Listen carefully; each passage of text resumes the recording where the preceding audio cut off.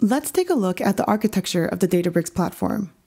While understanding the details of all the components and how they're integrated falls under the responsibility of a platform administrator, as a data engineer, it's good to have a broad understanding of the structure and how it all comes together.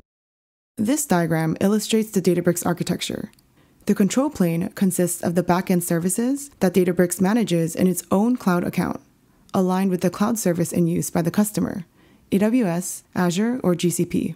Though the majority of your data does not live here, some elements such as notebook commands and workspace configurations are stored in the control plane and encrypted at rest. Through the control plane and the associated UI and APIs it provides, one can launch clusters, start jobs and get results, and interact with table metadata. The data plane is where all your data is processed. Following the classic data plane model, all compute resources in the data plane reside in your own cloud account. The data plane hosts compute resources, also known as clusters, connects to the data stores backing DBFS, optionally provides connections to external data sources, either within the same customer cloud account or elsewhere on the internet, for example, GCP and SQL data sources, or data lakes stored on S3, Azure Blob Storage, or GCS. The Databricks web application delivers 3 different services catering to the specific needs of various personas: Databricks SQL, Databricks Machine Learning, and Data Science and Engineering Workspace, also known as the Workspace.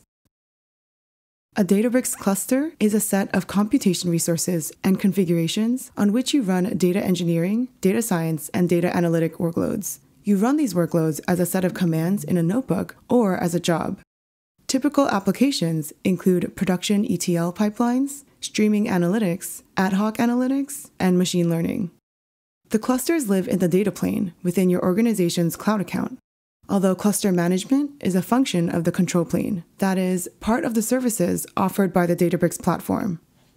The clusters themselves consist of a set of one or more virtual machine instances over which computation workloads are distributed by Apache Spark.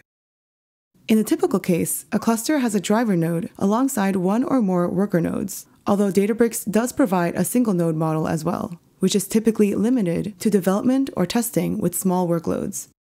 Workloads are distributed across available worker nodes by the driver. Databricks makes a distinction between all-purpose and job clusters. All-purpose clusters analyze data collaboratively using interactive notebooks. You can create an all-purpose cluster using the workspace, or programmatically using the command line interface or REST API. You can manually terminate and restart an all-purpose cluster, and multiple users can share all-purpose clusters to do collaborative interactive analysis. Job clusters run automated jobs in an expeditious and robust way. The Databricks Job Scheduler creates a job cluster when you run a job on a new job cluster and terminates the cluster when the job is complete. You cannot restart a job cluster. These properties ensure an isolated execution environment for each and every job.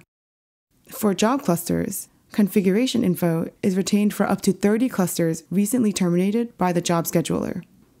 For all-purpose clusters, configuration info is retained for up to 70 clusters terminated within the last 30 days.